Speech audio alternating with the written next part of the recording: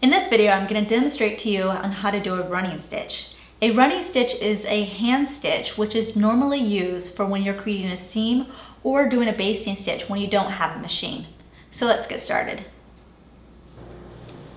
So I'm going to do the running stitch on the scrap piece of fabric that I have, and I'm using embroidery floss, so it's a little bit easier to see for demonstration purposes. What you're first going to do is bring your needle up through from the bottom of the fabric and then back down again about 1/4 inch. And then you're going to go back up 1/4 inch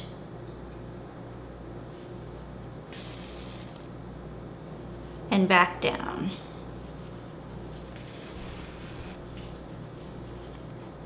So you're just going to do this for however long that you need to make a running stitch for. So now I'm going to show you a little bit of a faster way to do this. It's not as accurate, but it's a little bit of a speedier way to get this stitch done.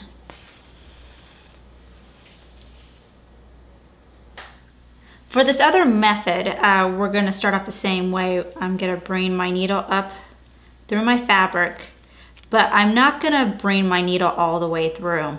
What I'm going to do is bring up just a little bit and go back down, pull it a little bit, and then come back up with my needle and then go down. So basically what I'm doing is I'm gathering it on my needle.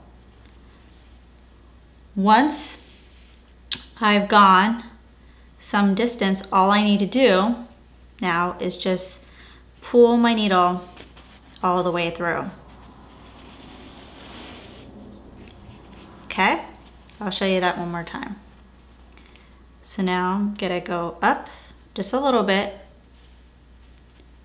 down, up, and gather this onto my needle.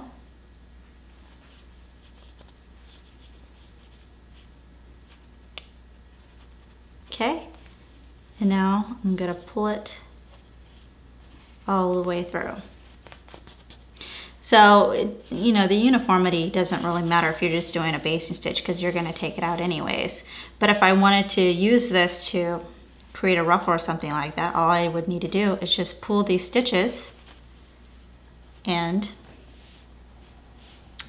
see how it gathers up. So that's how you do a running stitch.